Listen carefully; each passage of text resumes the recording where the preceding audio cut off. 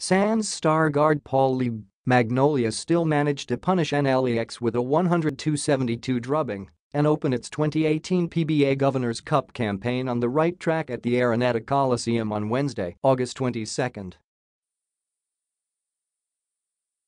The Hotshots barely needed the services of Lee, who is representing the country in the 2018 Asian Games in Indonesia, as 5 players finished in double figures en route to handing the Road Warriors their first loss after back-to-back wins.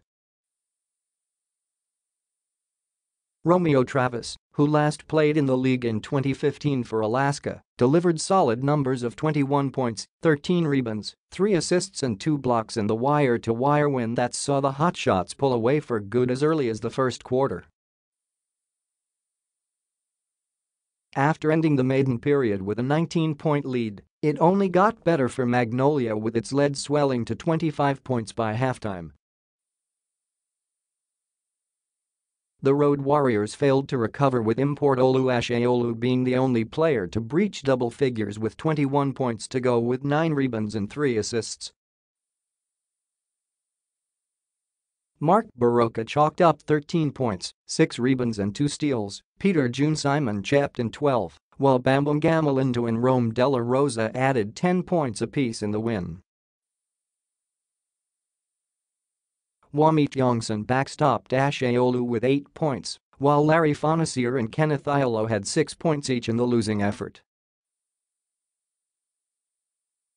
The scores: Magnolia 102, Travis 21, Baroka 13, Simon 12, Gamalinda 10, Della Rosa 10, Rivas 8, Melton 7, Jalalan 6, Sangalang 5, Mendoza 4, Ramos 4, Herndon 2, Pascual 0, Brondil 0, Abundo 0.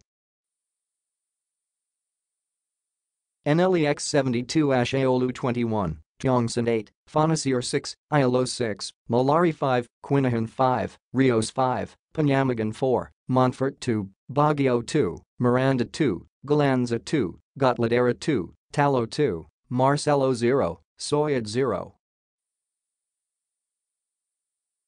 Quarters: 31-12, 55-30, 76-52, 102-72.